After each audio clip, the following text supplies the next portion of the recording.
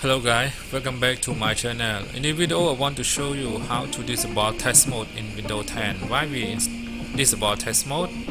When application under testing or we use the crack, so we can go to disable test mode. Okay.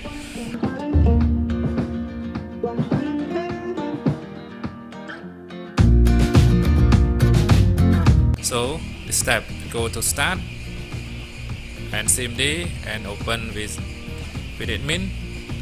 And after we go to type the command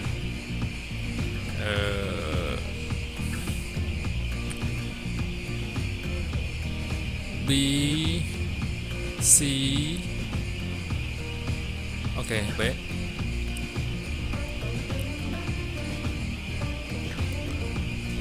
B C D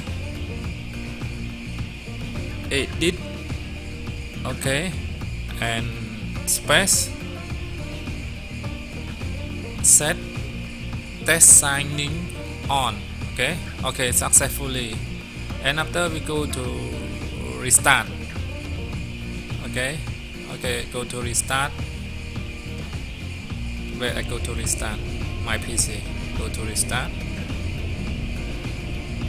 And after you see the test mode disable on the desktop right side, okay, the below here, see, test mode will disable. And after we want to go to enable, we just follow the last step, okay, the same. But we type